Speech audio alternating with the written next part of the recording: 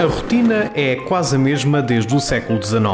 A linha da Beira Baixa continua a ligar Lisboa a Castelo Branco, como aconteceu a 5 de setembro de 1891, o dia em que os reis inauguraram o percurso. 125 anos depois, o rei desta viagem tem 11 anos e, ao contrário de Dom Carlos, não gosta de aparecer. Com a minha sobrinha é a primeira vez que anda de comboio. Perguntava todos os dias se era o dia de chegar. Já é vos que vamos de comboio? Coitadinha. Também com 11 anos, a primeira vez já se sabe.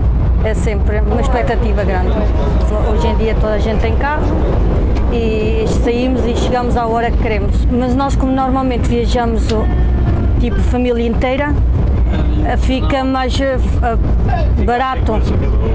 barato vir de carro, porque vir de comboio 5 pessoas já é um bocado dispendioso. Esta família que entrou no Intercidades na estação do Fundão não é utilizadora habitual do comboio.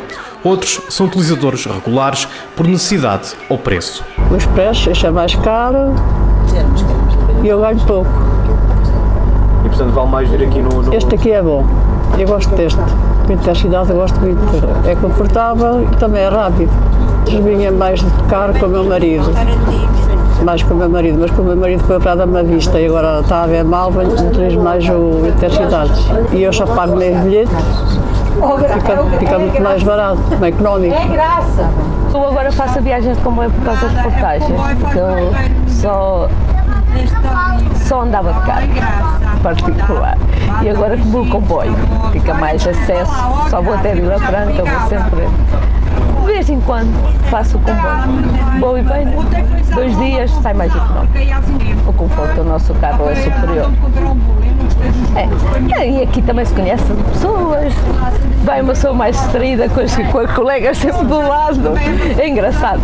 Eu desde que me habituei agora, já há meio do ano, há um ano, para aí que ando de comboio, antes não andava. Já tirei tanta fotografia, já é bonita. Quando se passa ao pé do Tejo, eu acho que é lindo. Essa parte, depois de passar ali o entroncamento, esta parte aqui é a mais bonita delas todas.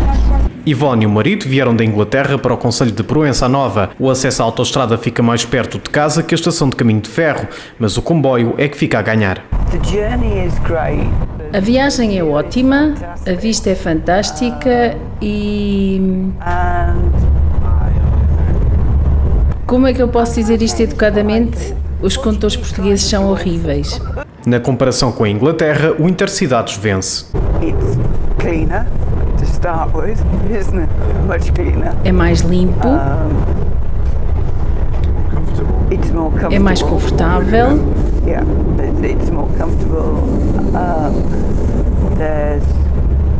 e tem mais espaço entre os assentos.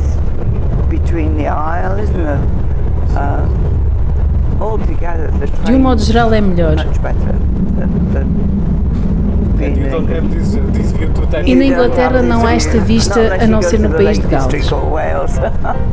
A CP assegura nos dias de semana 7 ligações entre Castelo Branco e Santa Apolónia e 10 no sentido contrário, contando com o transbordo no entroncamento. Desde 2011, o número de passageiros transportados na linha da Beira Baixa cresceu 9,2% e só no Intercidades esse crescimento ultrapassou os 11%.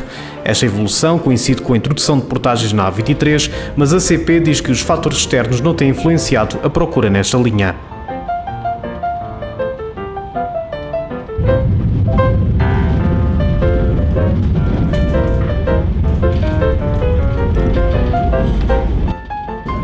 Na cabeça de António, que foi ferroviário quase toda a vida, há outros números ligados à linha da Beira Baixa. A linha da Beira Baixa tem 211 km, desde o zero de Abrantes, mas não entra na Guarda, chega só à extrema da Beira Baixa com a Guarda. Ainda tem além mais 500 metros ou antes mais, do limite da Beira Baixa com a Guarda até chegar à estação, a par com a linha que vai para lá Formoso. O distrito Fratel, que era 10 km, do quilómetro 50 ou 60, tem 11 pontos. Qual delas é maior? Já as passeia todas. O Fratel não era importante apenas pelo número de pontos, a estação teve um papel de destaque na economia da região, num tempo em que o comboio era a única ligação rápida ao litoral. Vinha por comboio o sal, vinha por comboio o peixe, fresco, havia um comboio especial da manhã para trazer o peixe desde Lisboa até Castelo Branco e seguir até à Guarda, também o correio, havia um comboio especial do correio que transportava o correio para toda a Beira Baixa.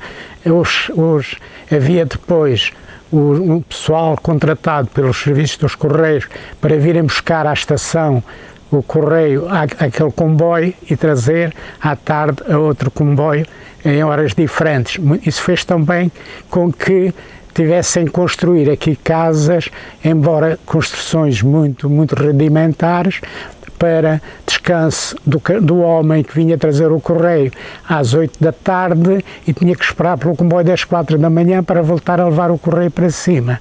Em redor da estação nasceram outros edifícios que serviam de armazéns ou habitação, e a própria CP tinha casas diferentes para quem trabalhava no turno de dia e da noite. Acontece que a habitação do chefe da noite estava um bocado retirada da estação, das construções que davam origem ao dia, não é? Porque à noite um bocadinho mais longe para poder descansar. A estação tinha muito movimento, tinha 2 chefes, um de primeira e outro de segunda, chefes de estação, tinha 5 ou 6 auxiliares, tinha 2 agulheiros, era uma estação de muito movimento. Tem uma placa, uma rotina de virar as máquinas. Aqui era a redução de carga, porque devido à rampa de Farnadas, reduzia aqui o material, não podia levar mais que era 20 vagões para Castelo Branco. Estava sempre ali uma máquina de reserva, uma máquina a vapor. Os dias de glória da estação do Fratel já lá vão, mas a influência que deixou na freguesia continua viva. Fixaram aqui assim muita gente, quer estrangeiros, neste caso quer franceses, quer portugueses, que deixaram aqui na construção todo um conhecimento de trabalhar o ferro, porque as pontes eram todas elas construídas metalicamente, não é? Como a construção das casas, das próprias habitações e serviços de apoio ao caminho de ferro. Também se verifica na freguesia e na povoação de Fratel, não é? Esta tecnologia que foi transportada para lá. As ruas de Fratel têm todas elas no seu início um azulejo também a dizer Fratel. Do Fratel regressamos a casa em mais uma viagem. A da Linha da Beira Baixa começou há 125 anos.